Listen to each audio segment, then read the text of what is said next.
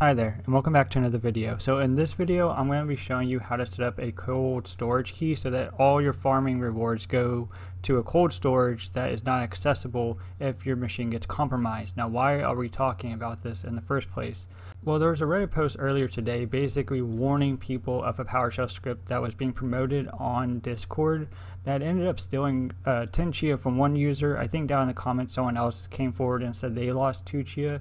Now, the script was being promoted as helping you sync your client, and I think there was code in the script to do that, but also there was a malicious line of code that would send your chia to their wallet and also possibly gather some information like maybe your private keys or your mnemonic phrase and then send it to a website's API where basically your whole chia wallet is compromised, and who knows what else it did. Now, as someone who writes PowerShell scripts and utilities for chia, this kind of stuff just really irritates me, and it's a real scumbag thing to do because, some people are not savvy with coding or scripting, and that's why they turn to other people to write some codes that they can use. Now, it is incumbent on the person who's running the code to, do their due diligence to find out if it's legit or not.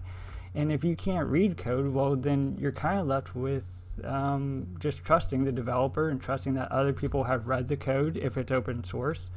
But at the end of the day, the safest thing to do is just not run any code and just run everything in the GUI, and that's the safest thing to do.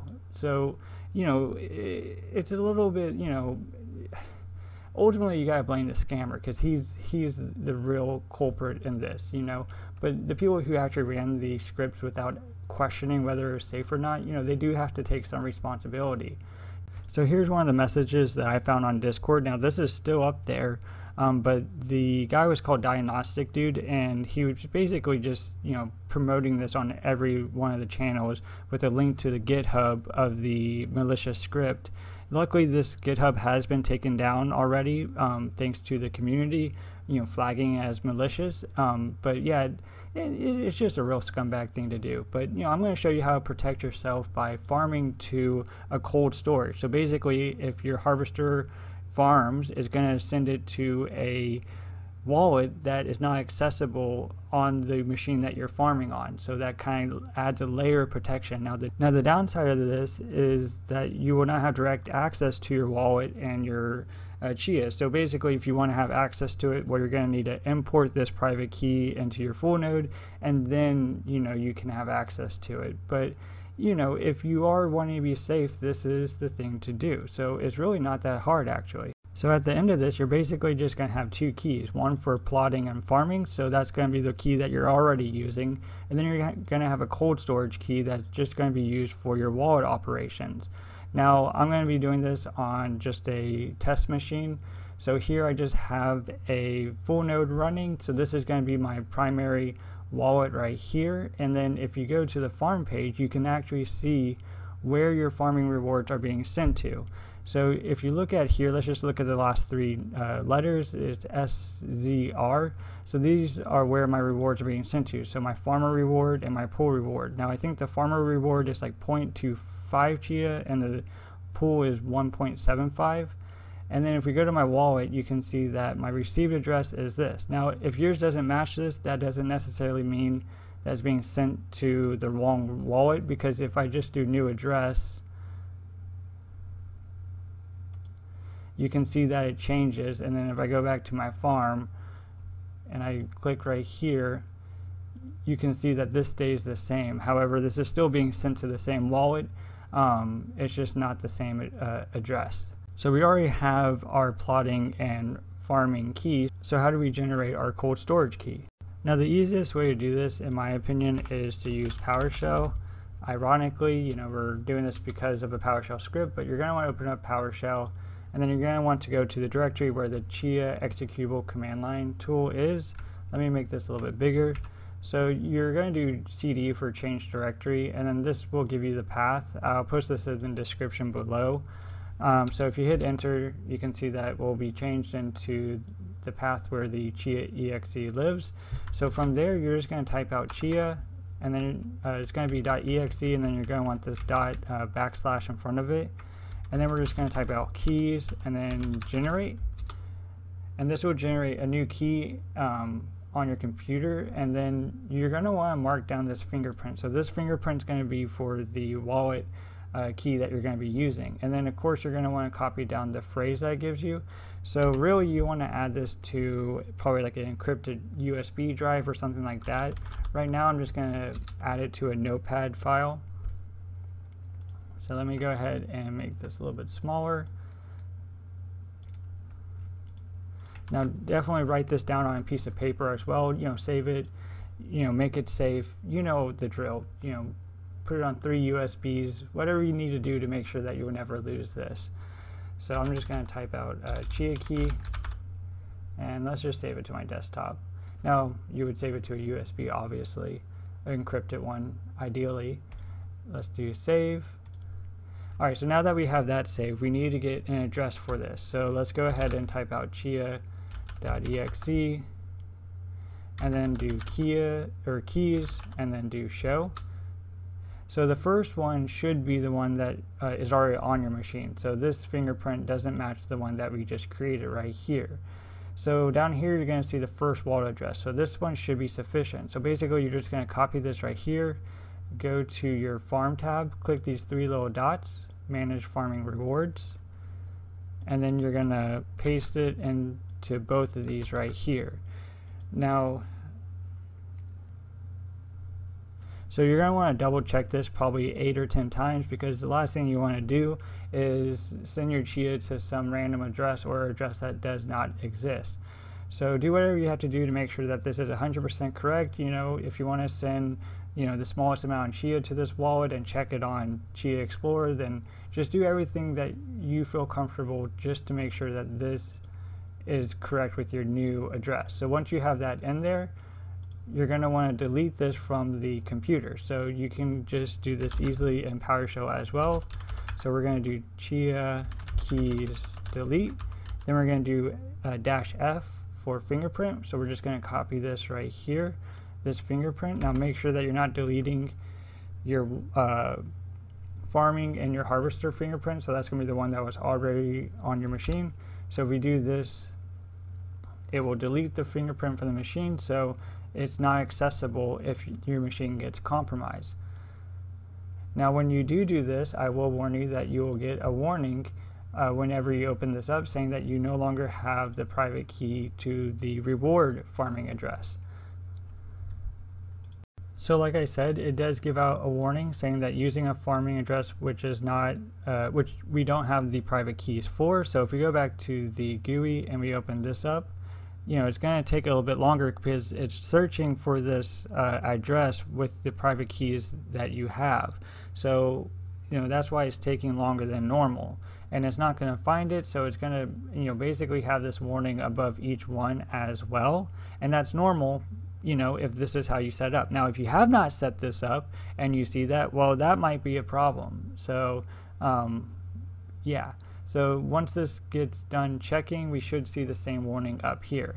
Now how do you get access to your wallet if you need to send some chia to the exchange or wherever you want to send it? Well, you're going to have to add it back to this full node. Now this is pretty easy to do as well.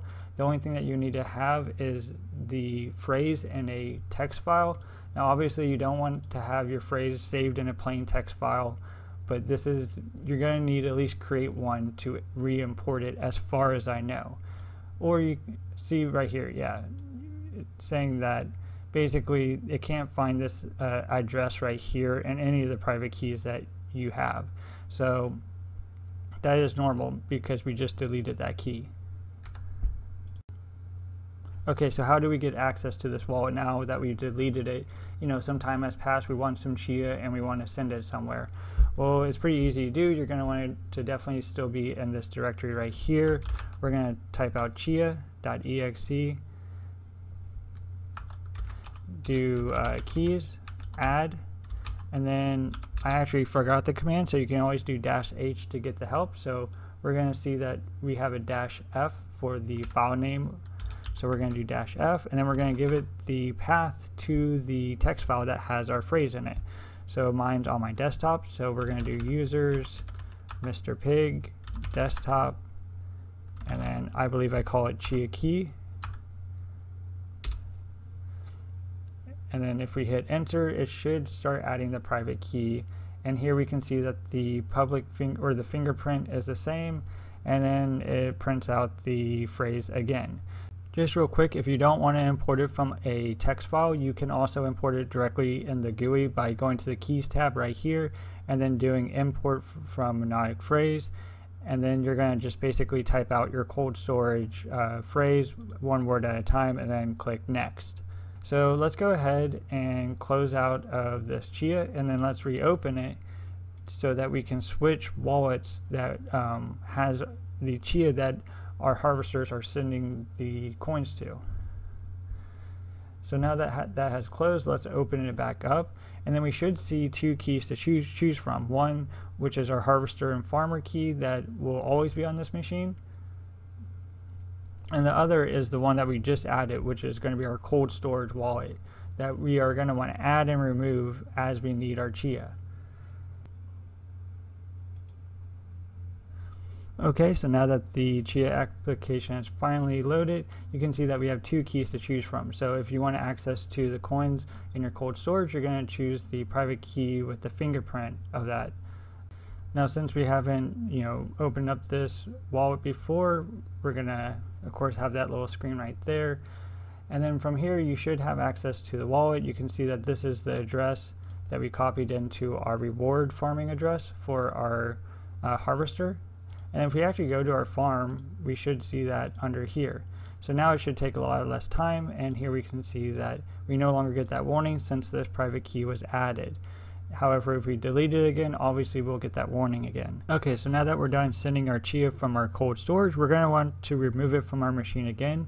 So I'm not sure why I closed the application last time to change keys, but you're going to want to click the keys tab and then go back to your harvester key, and then you're going to want to delete this fingerprint again. So let's go back to PowerShell, and I'm just going to copy this again and then paste it. So anytime that you're done, whoops, what did I do? Whoops, I forgot to add the dot in front of that. So anytime that you're done sending chia from your cold storage, you're going to want to immediately remove it from your harvester machine or your full node so that it cannot be compromised. Now, if you did create a text file to import it, you're probably going to want to delete that text file with your phrase in it, as long as you have it saved, either in a application that you store your passwords in, or you have it on a piece of paper, but you don't want a plain text file with your phrase in it, trust me.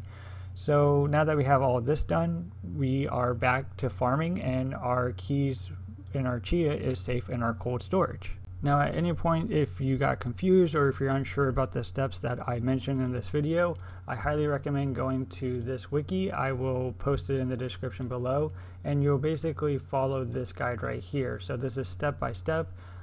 Here you can see that they actually changed the farming reward in the config file.